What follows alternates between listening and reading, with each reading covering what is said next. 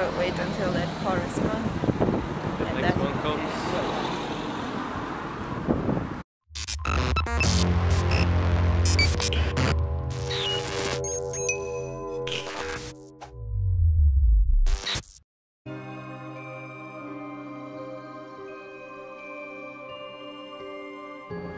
Hi! Nice to see you again. Today we're gonna explore one of Portugal's most haunted houses. Like officially. Oh, you can see it from here. No, you can't. Yes, you can. It's here behind that fence. The house itself looks really nice, really beautiful. And now we're gonna take a look. We have to do it during daytime because Alex is too afraid to do it during nighttime.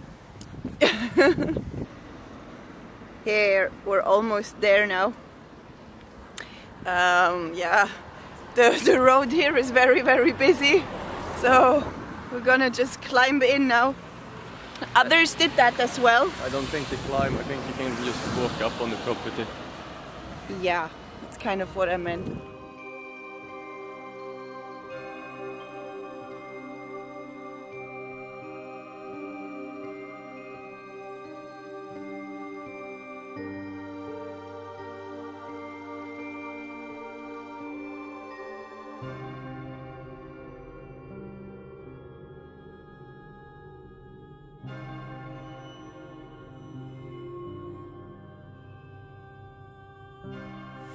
So now we're in the house. As far as we can see, it's not much left. You see behind me the walls here.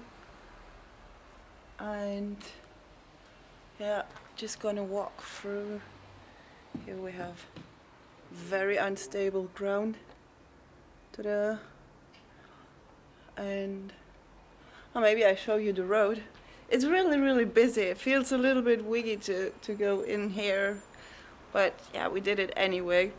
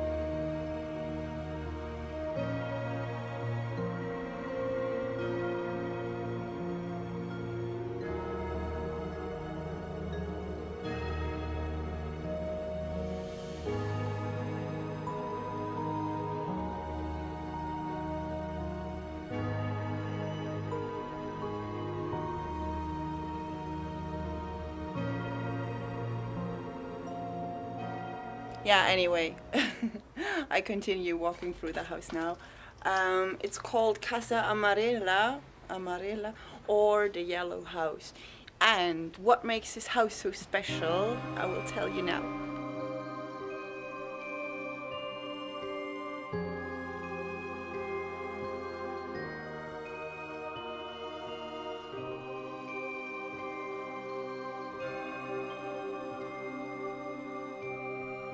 Now let's come to the story. The story goes that there was a man living with his daughter. He built that house for his daughter, with his daughter, something like that. Are you sure? Yes, what I was reading today. Yeah, I was reading another story, but yeah. Okay, anyway, his daughter was dating and the father didn't like that. So there are several stories now. One goes, I tell you what I was reading. I was reading that he was killing them. What exactly he did was not part of that story, but he locked them away, he killed them, and the ghosts are haunting the house.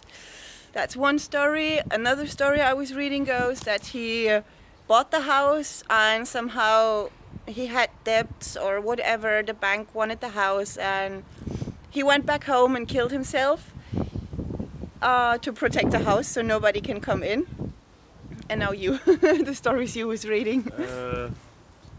Pretty much I was reading that he was overprotecting, and the daughter was dating, and he locked her and her lover down in the basement, which kind of scared the shit out of us. That's why we're not going in again. No. Or another story is just behind here, like you can't see it, but just behind this tree here, it's an old water whale, I think, you know, like this that you collect water from. And the story says that he threw them down there as well. And then he hanged himself in the house. So we don't really know which story is which or anything, but evidence is like we're gonna show you guys the whale.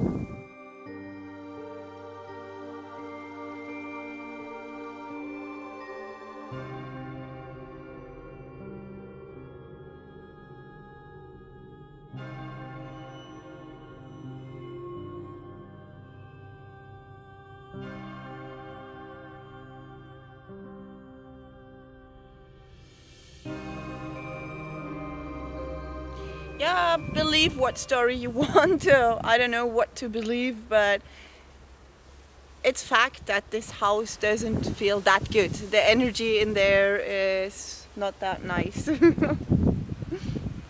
So we don't really know what to do, or we're not up for going further into the story or into the house or anything. It's really wiggy, it's really under your skin, and it's not really nice at all. But if you pass by Portugal and feel like you're a daredevil, definitely. Another thing that should have happened here is that when they tried to tear the building down, the machines stopped working. And all the people who tried to buy this place left it in a hurry, and even people who was just occupying the house, like gypsies, Roma, you know, even they left the house pretty quickly. So nobody wants to stay in that house. I guess that has a reason, and that's why we're not gonna go in again. Yeah, but like we said, if you want, try your luck here. I hope you liked the video anyway, even though we didn't explore the whole house. So don't forget, thumbs up and subscribe, and then we see you next time. Yeah, bye! Bye!